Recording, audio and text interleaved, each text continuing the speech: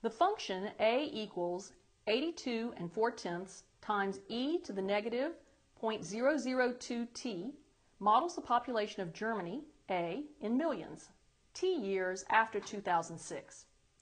Part A, what was the population of Germany in 2006? Part B, is the population of Germany increasing or decreasing? Explain. C, in which year will the population of Germany be 80 6/10 million? Let's start with Part A, where we're asked to find the population in the year 2006. Well, in the year 2006, that would be 0 years after 2006, so t would equal 0. Therefore, A is going to equal 82.4 times e to the power where we're going to multiply 0 times this expression, which gives us a 0. E to the 0 power equals 1, and therefore 82.4 million is going to end up being the population in the year 2006. And so we can see that in our formula, this value is going to be our initial amount, 82.4. Let's go ahead and move to Part B. In Part B, we're asked to determine whether the population of Germany is increasing or decreasing. Our rate is given by the coefficient of t in our formula. And we note that the growth rate,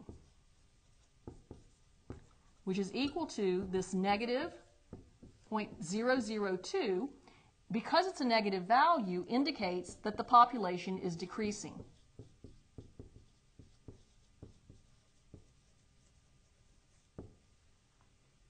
In Part C, we're asked to determine in which year the population of Germany will be 80.6 million. That means we want to find t if A equals 80.6. So we're going to replace A in our formula with this given value.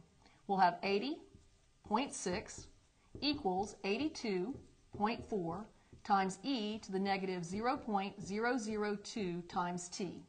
We can start off by isolating our exponential expression. We can divide both sides by 82.4. So we'll have 80.6 divided by 82.4 equals e to the negative 0.002 times t.